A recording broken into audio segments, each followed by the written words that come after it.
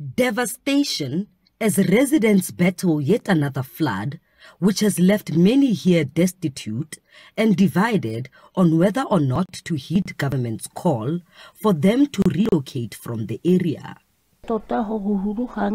She says she will not move from here. They must just fix the roads and make sure that the water doesn't fill up like this.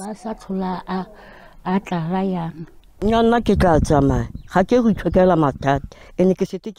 says she's willing to move. She can't stick around here like this. All her belongings are soaked and all her chickens have gone with the water.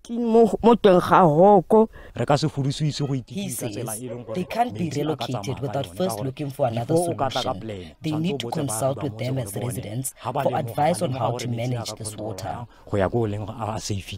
Authorities say there is no alternative but for residents to move away from this wetland area, which is not suitable for human settlement.